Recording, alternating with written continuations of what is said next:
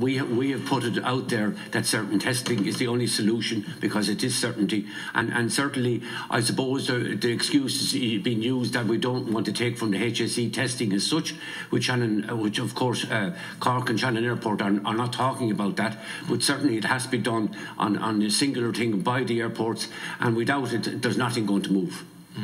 Yeah, the drivers around testing are the airports. So we would be incredibly supportive of DAA's initiative last week as to what they can do, and I'm aware of that proposal, and I'm aware that they've put this to the department, but it doesn't seem to have gone anywhere from the department. We've had very good engagement with the department on the matters that are really relevant to us. They're our line department, and they have been very helpful in guiding and directing us. But with regard to testing, it's a bit of a moot point for us because we're the travel agents. We can't actually initiate it. The airports have to do it. It's key for the airports and the airlines, and we will do whatever we can to support it. And we will also call out the weaknesses in the current, traffic light system, or in the previous, green, what shade of green system that we had for travel.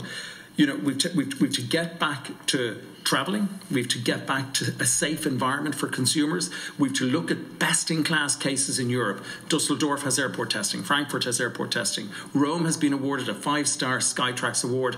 They have 40 biohazard staff in the airport working with their passengers on a daily basis. Why aren't we looking at these, and how can we assist the DAA in getting through their testing protocol? If they've come to you and said we can test 15,000 a day, why aren't we doing it? Because that will provide the certainty you would hope for the medics who have genuine concerns in this area. Why isn't it happening? I have no idea, Deputy. It's the single biggest inhibitor to travel being restarted in this economy across all sectors. Give us your honest opinion as to why you believe it's not happening.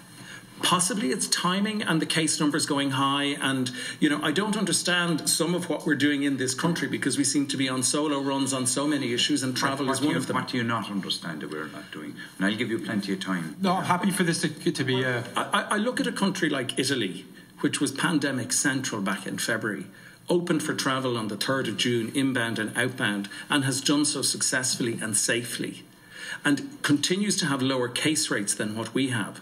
So we have lockdown, we have closed travel, we have closed pubs, we have effectively closed entire sectors of our economy to no massive avail in terms of where we are seeing our community transmission rates going.